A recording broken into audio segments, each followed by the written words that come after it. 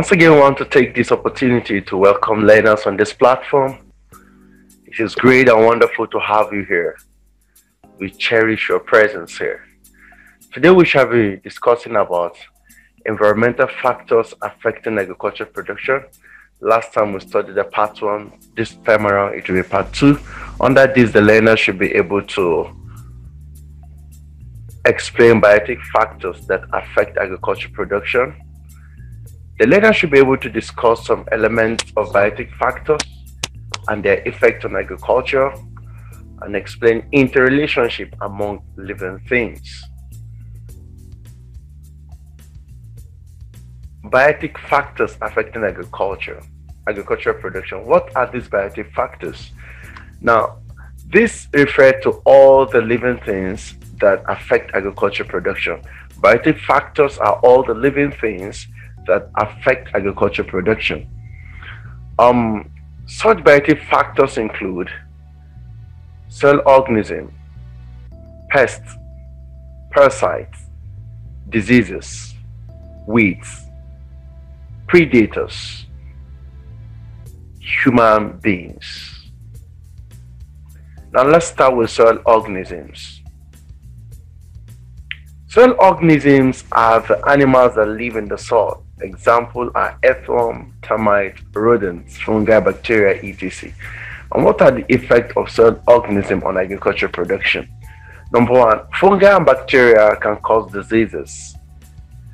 They aid percolation, aeration, and soil fertility.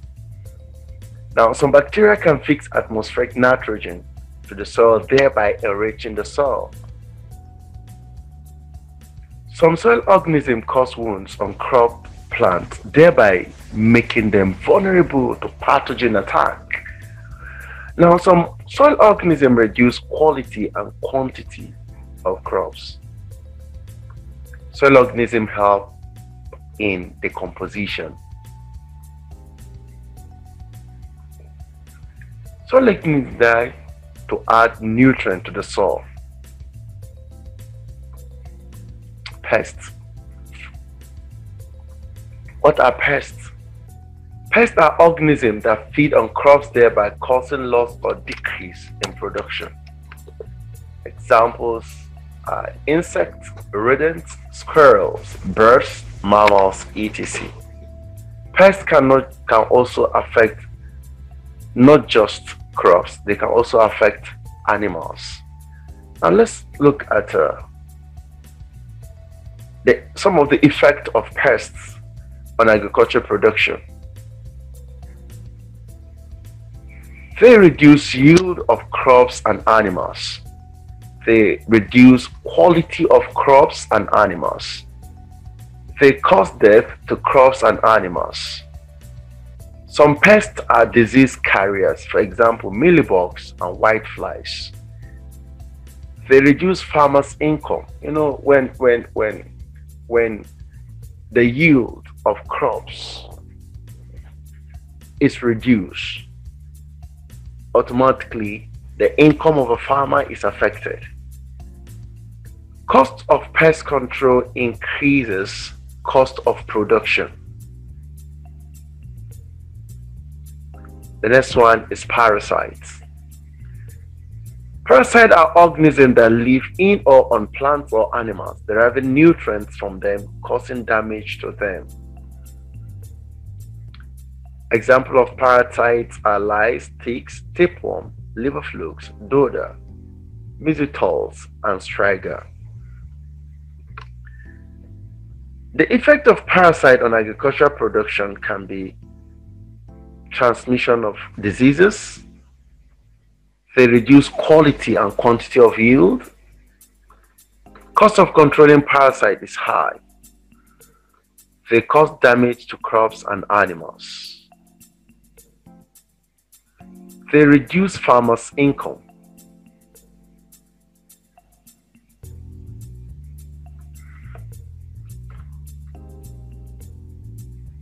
Diseases. This is the abnormal state of health of crops and animals. They are caused by pathogens which include bacteria, virus, fungi, and nematodes. What are the effects of diseases on agricultural production? They reduce the yield of crops and animals. They can cause the death of crops and animals. Cost of control increase cost of production. They reduce farmers' income. Weeds. These are plants that grow where they are not planted. What are the effects of weeds? They compete with plants for space, light, water, and nutrients. Weeds harbor diseases and pests. They reduce the yield of crops. Weeds retard the growth of crops.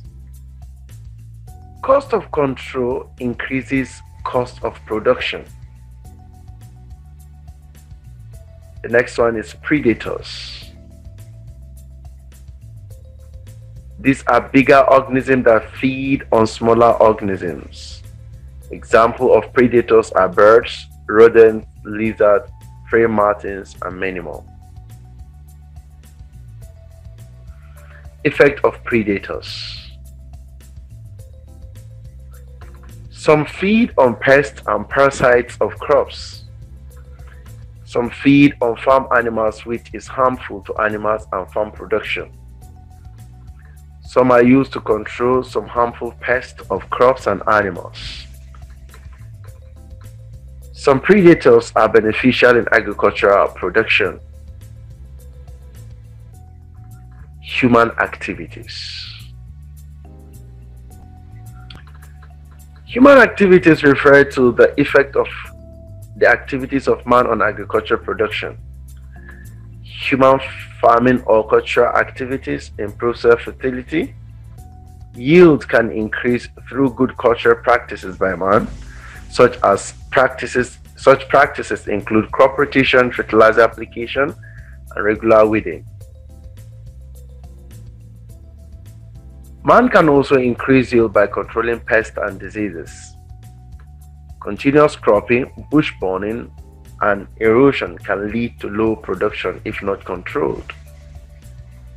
Post-planting operations like timing, harvesting, storage, and processing practices reduce wastage of farm produce.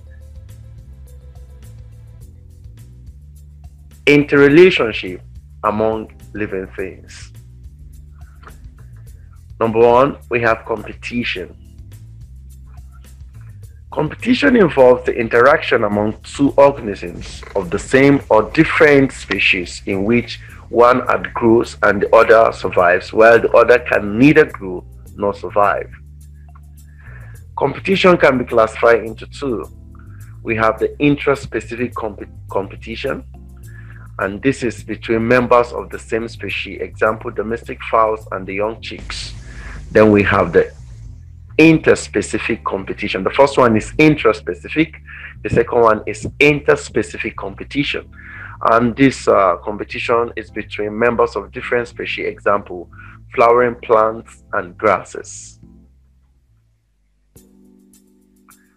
The next one is parasitism.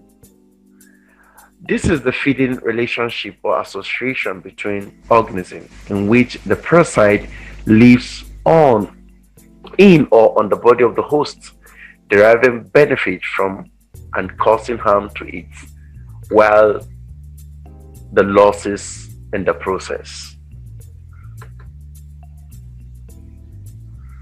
Examples are man and tapeworm, Ostelagus on maize, Phytophthora palmivora on cocoa. Then we have Alternaria on tomato.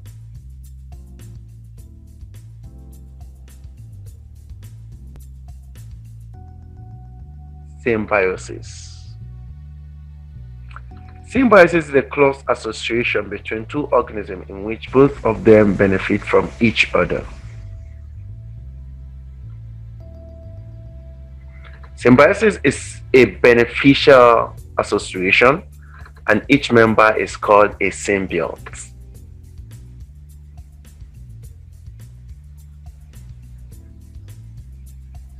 Now, example of symbiotic association.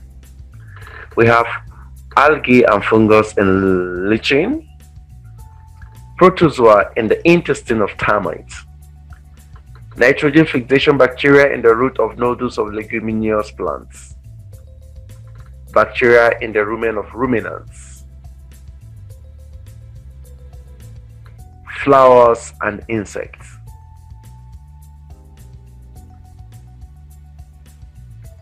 Then the next one is commensalism.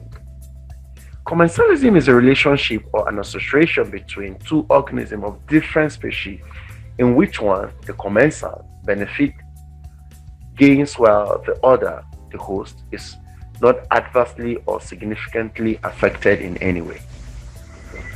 Example of such kind of a relationship we have the remora fish and shark, oyster and crab, man and intestinal bacteria. Then we have the predation. Now, predation is a type of association between two organisms in which the predator kills the other, called the prey, and directly feeds on it. The predator, which is usually larger in size and always stronger than the prey, benefits by driving its food, while the prey is completely eliminated. Example of predation: the hawk and chicks of domestic fowls, the lion and goats. Revision questions. Number 1, discuss briefly 4 biotic factors that affect agricultural production. Number 2, explain the following interrelationship between living things with one example for each: competition, parasitism, symbiosis, and predation. If you find it difficult to go over this video, to answer these revision questions, go over this video again, and that will make it easier for you to answer the question.